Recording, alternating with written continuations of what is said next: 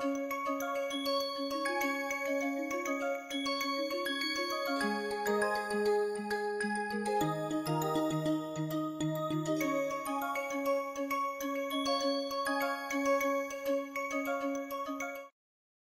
everyone, welcome to NPTEL Rural Water Resource Management course. We are today on week 5, lecture 1.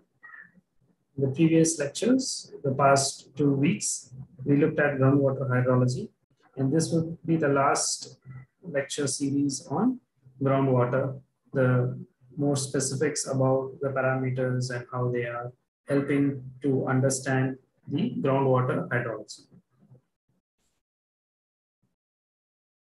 Let's look at the recap of week 4 and then how it is linked to week 5, which is the current week. In the week 4, we introduced the groundwater hydrology components, and then we looked at which bodies are monitoring and measuring the groundwater, what are the issues and concerns. We looked at it. We looked at the data and what are the different methods to collect data. In week 5, we would look into the specific groundwater hydrology components like porosity, specific yield and specific retention, permeability and hydraulic conductivity. And we also look at the 3 dimensions of hydraulic conductivity. Then what is a hydraulic head, potentiometric surface, etc. If you remember in the groundwater hydrology class, we looked at a cross-section, a groundwater hydrology cross-section, and we showed how different wells are connected to each other by a potentiometric surface. So how that is determined, all those things will be taught in this week. So let's move on. The first topic for today would be porosity. So what is porosity? It is the fraction of volume of pore void space in soil. So if you have a soil and you have solid materials in the soil, it is not fully with solid materials. Right? So for example, you're taking a sample using a cup or a container.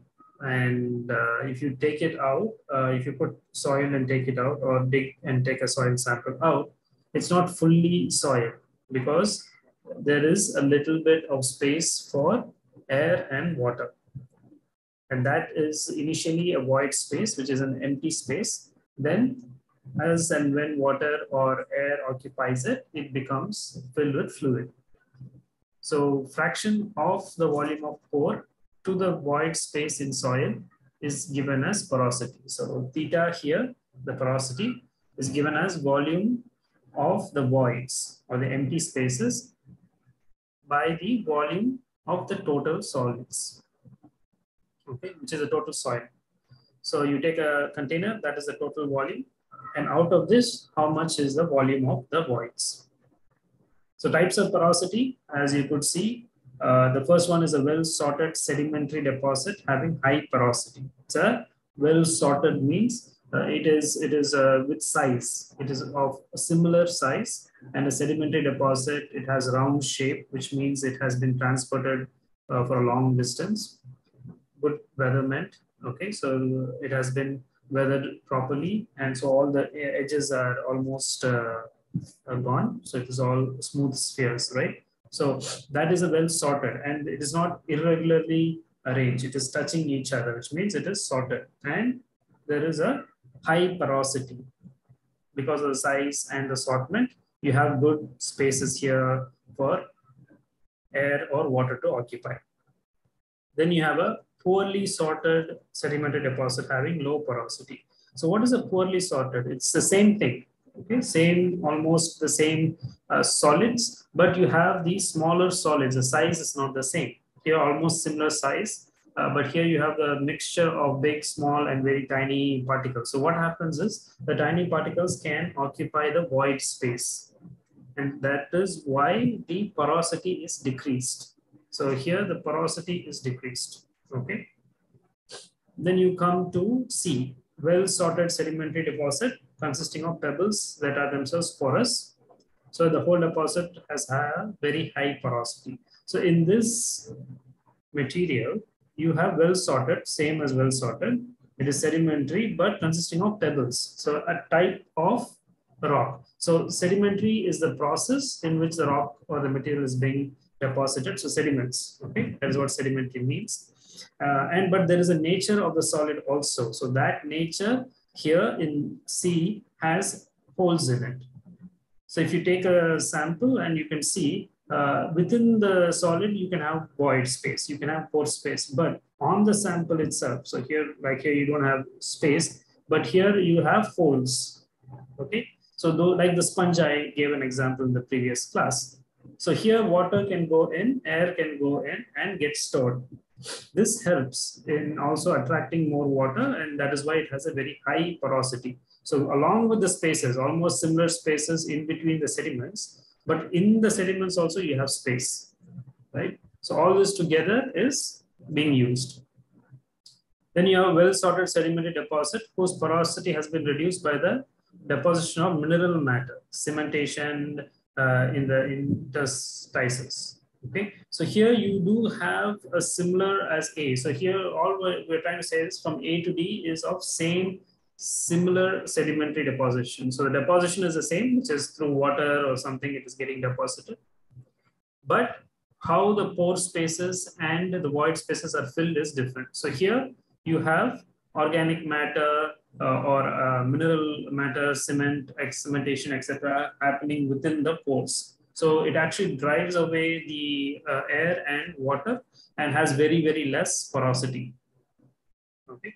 So you could see how gradually we are changing in the void space between the solids.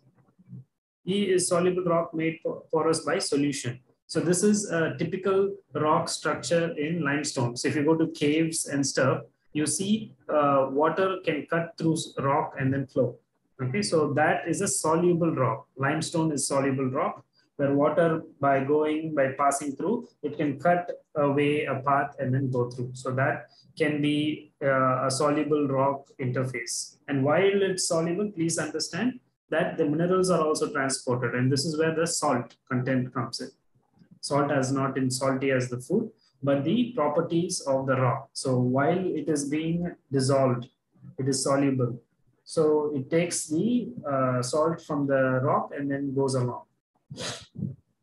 So the porous solution is there, which is the water in the pores, and that interacts with the rock, it dissolves it, and then takes it along. So we have a good flow path. So if you could see, it just flows across laterally, etc. All are connected well. So it is having a high porosity. That is why you see a river underneath a cave. Okay, so that is kind of a groundwater which goes in and comes out, cutting down, cutting through the rocks, etc., etc. So it's just dissolving all the rocks. Then you have crystalline rock made porous by fracturing. Okay, so there are some rocks that have fractures in there, and because of the fractures, the water can come in. The two ways. Also, the water goes in and creates a fracture, because water expands in the cold weather, or when the water temperature drops down, it expands. Right? If you put water in a cup and put it in the freezer, it expands and the size increases. Okay, so that is where people say do not put a cold drink in the freezer because the bottle will burst. So it is that same property that water, when it goes into the cracks of the rock, let's say it goes in the morning where the temperature is not as cold, but in the night times, the cold temperature can kick in. And in groundwater also, you have temperature changes. Okay. So if the water cools down slowly and then it expands. So when it expands, it causes the fractures. And that fractures again will lead to more water being stored and movement of water. So now we have seen that how porosity could change within a sediment by the nature of how it's sorted and by the nature of how the sediment particle is available, and also by the process of flowing water. So water can flow through and cut through the rocks, and water can go in and cause fracturing. Soils, rocks, and sediments in the subsurface consist of matrix of solid mineral grains and pore spaces that can be occupied by groundwater. So this is the part where you have inside void spaces, and if the void spaces are filled with air, slowly water can infiltrate and push the air out. Okay, so that is where you have water being converted into groundwater, so infiltrated and other water. So this is the starting point, as we mentioned in the previous classes also. For fluid flow, fluid is a mixture of two phases through porous media as per Dorsey's law. And in this week, we'll also look at what is Dorsey's law, why is it used effectively in. So the natural porosity of your soil material or your rock material can be looking like this. You have voids where you have air or water, or just empty space is called void, and you have your solids. Okay, in a partially saturated soil, you could have air. Part of the void can be filled with air, but most of it water and solids. So I'm just taking a sample, this sample where solids are the same, okay? And this is your void space. In the void space, the partially saturated will have some air and water. Fully saturated soil will have all the pore spaces with water, okay? And then you have a dry soil where air is full. So if you ask me, are there not any water in the solids? Yes, there are. So same here. Are there not any air, small, tiny fractions in the solids? Yes, but those are negligible. It's not like it will contribute to groundwater, this part, or even here the air is enough to push water out. No, it's a very small part, which, as I said earlier, it cannot be taken out. So there are some amount of water or air in the soil which can never be taken out. So even by plants, it just remains there because of the property of the soil. So that is why if you want to get accurate estimates, you have to take the sample, crush it, and then put it in an oven overnight or even for a day at 100 degrees. Think about cooking or baking the soil for 100 degrees for at least one day. So that's how much energy and time you need to spend to drive out the air into vapor. So then only at that point, the soil will give off the air and water. So it is very important to understand that that is the extreme cases and it doesn't contribute to groundwater much.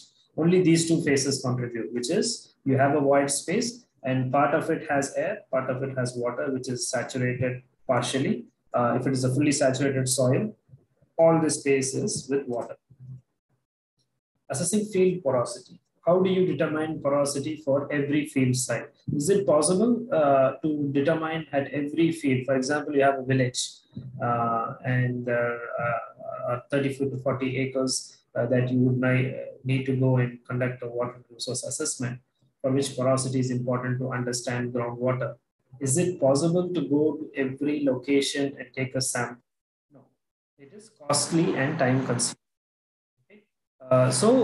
But you know that by the process of understanding the solid material, which is your cements, etc., you can back calculate the porosity. It's not an assumption. Someone else has done it for you through a lot of time in the lab and literature based. So we can use that. So soil geological maps can help. So we have to start with understanding the geology of a location. Let's take the village I gave for example, right? 20-30 acres. If I know the geology, the first base, the bedrock is the geology, then the soil. So if I know the geological map, I can estimate what type of soil would have been formed, because your soil formation is nothing but your geology, which has been weathered. So you have the weathered, unweathered geology. On top of it, you have a soil. And this geology maps are available. Same way, based on this, there are soil maps in India. Okay. Then using the literature which I'm giving now, you would estimate what is the range of porosity. Okay. Let's have a look. So the fluvial deposits or alluvium, where we saw earlier along the Ganges belt, along the Kaveri, Brahmaputra, Krishna basins, you do have a high porosity, 0.05 to 0.35. Please look at the range. It could be anywhere from 0.05 to 0.35. The 0.05 is because some of the intermediate voids can have fine sediments that can go in, which we saw earlier in the class, like the last slide. You can have a sediment deposited, but if it is also having a non-well sorted sediment. You can have small particles inside. And that happens in the Ganges, etc., because sedimentation is occurring almost every day. Every day you have sediments flowing, depositing, flowing, depositing. So by that process, what happens is the fine particles can go inside and deposit. Okay. So, and then you have glacial deposits on the Himalayas, which have very, very high porosity because it is big boulders, big rocks, and it is pretty well sorted. So it is sorted like this, and inside you have big void space. And then we have sandstone, shale, mudstone, dolomite, etc. So here comes the almost smaller ones, which are found mostly in your central India, okay? Where you have, for example, fractured 0.01 to 0.02. The fractured hard rock aquifers we saw last week in class, that most of India has hard rock, semi-hard rock, unconsolidated aquifers. All these would have a very, very low porosity. Okay, volcanic tuff, basaltic lava, all these. So most of the rock materials are metamorphic, unfractured and fractured. Okay, unfractured means it's not weathered that properly. Fractured means water has gone in and broken. So all those things can happen. So this is pretty common in India. Secondary chalk is common. Shales are very common, and then your fluvial deposits, glacial deposits on the Himalayas. So I know now from the geology, I can estimate the porosity. And then if it is a well-weathered soil, then you can look at the soil map. Okay. So as I said, the geology maps are available. You can go to Geological Survey of India. You can download these maps, and then based on this given geology type, you can come back to this slide or the book and then take the values for your thing. But it is a range. So how do you understand where it ranges? It is depending on your field visit. You can take some samples and then see, oh, okay, the porosity is this much. But ballpark you can get. Normally what people do is, if you have two extremes, they take the average or a midpoint in it. Okay, so the range is big, but you can take a midpoint. And if you know, as I said, if it is a young fluvial deposit, then you can take a 0.05. If it is a well-structured, well-sorted fluvial deposit, you can take 0.35. Okay, so use the previous slide where we looked at the sorting of the rock material, the sediments, and then come back here to see where the range can fit in. Okay. So here is your time on the x-axis and mean moisture content of soil on the y-axis. So it is a temporal change in mean moisture content of soil. So your soil content is not going to be constant throughout the year. Okay, it is because your porosity is constant. So you have a good porosity. Okay. But water can go in or go out depending on the use. So if precipitation, water can go in. If you pump, water can come out, or freeze, evapotranspiration can actually drive the water out. So soil moisture recharge. Let's start with a rainfall season. Okay, so you have your soil moisture recharge. So the soil moisture is filling up. Let's first take a step back and look at the three capacities in the soil moisture, right? If it is below a particular point, I told earlier, the plant cannot take the water out. It is too hard for the plant to take the water out, it will die. So that is a wilting point. So that is very, very less soil moisture. Then you have field capacity, which is the best condition for the plant to take water because it is well saturated and it is easy for the plant to take. It is not full and dripping because it cannot suffocate the roots. So that is field capacity. On top of that is the maximum porosity. So this is the maximum water that can be stored because that is the maximum porosity. In between that, you have the field capacity and then you have wilting point. Field capacity is after the saturated water has come down, after gravity has taken up, the water stays in the soil because of the soil's properties. And that is the easiest water for the plant to take out. So what happens is when there is soil recharge from down, the soil gets recharged. So your moisture is coming up. it is in the best capacity of the field capacity. So the plants can grow well during this part of the months. And then you have soil moisture above field capacity and groundwater recharge from melting snow, cover and spring rains, etc. This is spring season when after your monsoon, after the winter, snow melt is already there, it starts to melt. Okay, and then you have a peak summer in this part. So what happens is your water comes down from the porous space because plants have already taken it up, and your water is being depleted by evaporation. So soil moisture depletion as evapotranspiration increases. The plants have taken up and the evaporation has driven the water out. So it comes down. What happens is it comes down below the field capacity. Now the plant is suffering. It needs water. Okay, you need to irrigate it.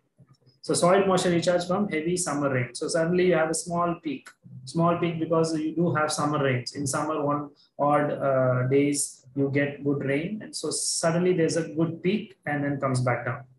Then you have soil moisture depletion during period of maximum evapotranspiration. So this is again another big summer-driven event. So a big drought or a big hot weather can take more water out and it goes down your wilting point.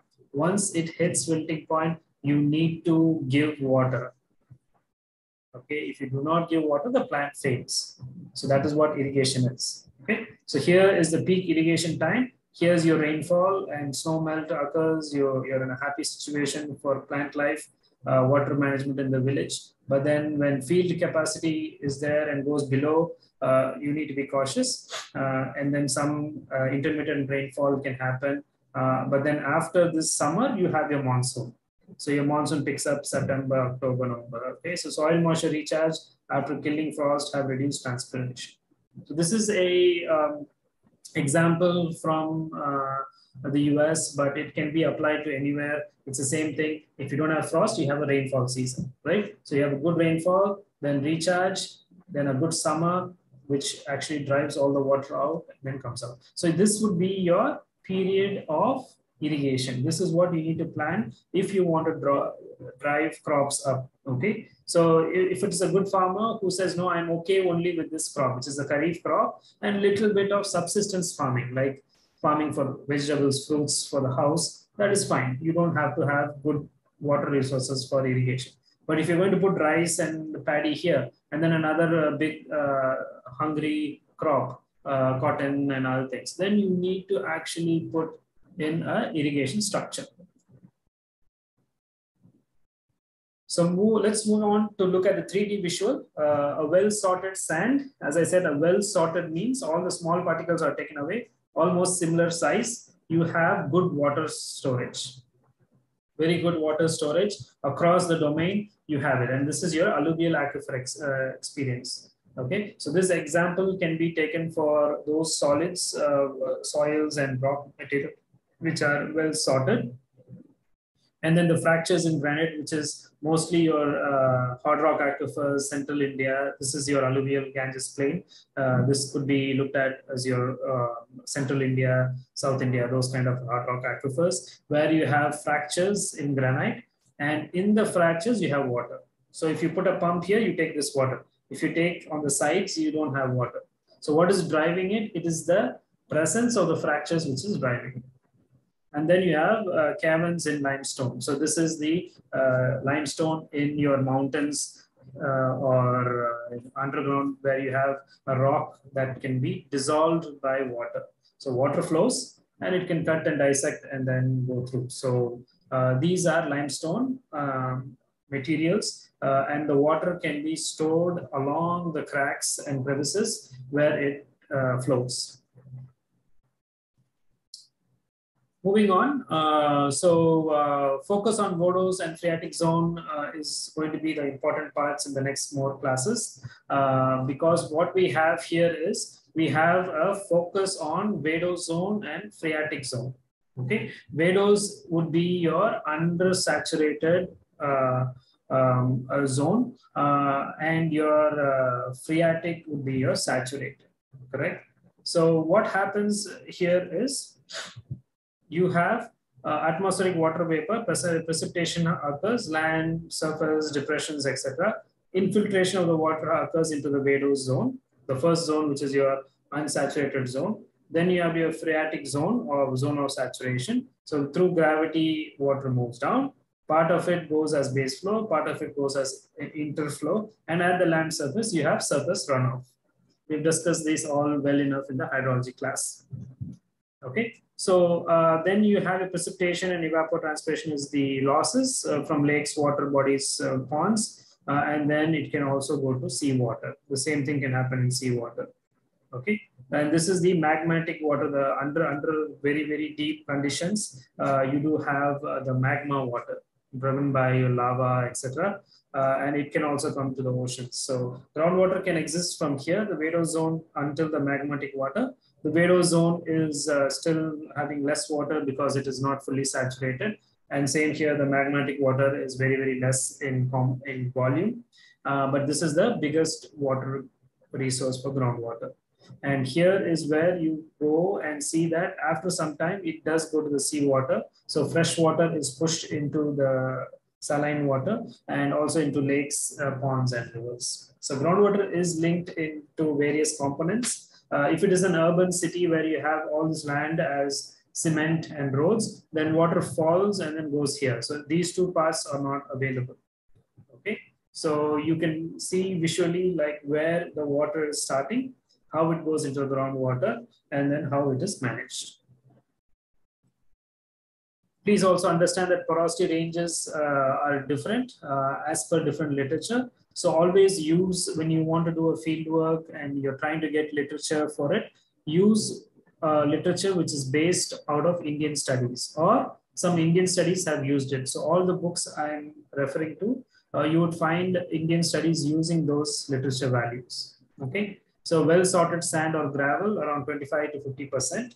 If you put the percentage, it is that 0.25 to 0.50. Sand and gravel mixed would be 0.2 to 0.35.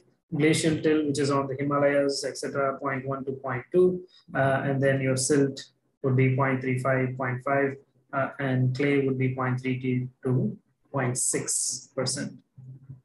So all these are taken from very old studies. You can see the dates, but again, the porosity doesn't change for a particular rock or material because it is the nature of the rock. Okay, so there's not much change by new studies. If maybe you have a new technology to find better results, it is fine. But again, as I said, it has been crushed, put in the oven, heated, evaporated. So all those values are pretty accurate. So through these lectures, we have seen how groundwater enters into the phreatic and your vadose zone through the porosity. We looked at porosity in detail. We've defined it and seen how it changes spatially through the layers and also sediments and etc. And also we looked at the temporal change in soil moisture. So this soil moisture is very important to understand the plant water requirement for agriculture.